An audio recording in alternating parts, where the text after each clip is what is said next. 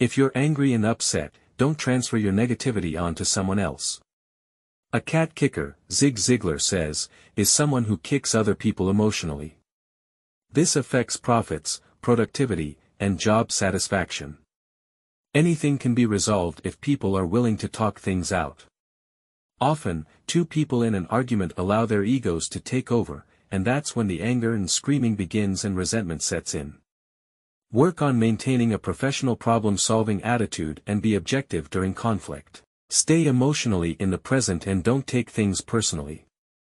Maintaining your objectivity is of immense value in resolving differences of opinion. When Quincy Jones recently re-recorded "We Are the World" for the refugees in Haiti, he posted a huge sign outside the studio that read, "Leave your ego outside." That sign affected all the big personalities who came to take part in the recording, and synergized the performance.